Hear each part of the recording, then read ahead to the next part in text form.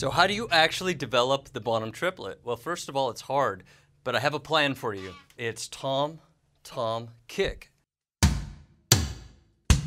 But now we have to figure out how to get it to here.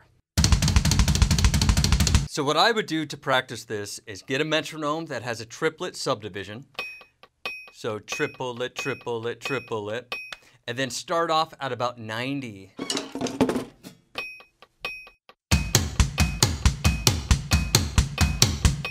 Make sure you hit all the drums very hard. So if you're messing up at 90, back it down to 85 or 80. And then you want to practice 15 minutes every single day. I would do 10 minutes with the metronome, and then I would do the last 5 minutes, no metronome, just freestyle, and then just try to push the tempo. Try to commit to 15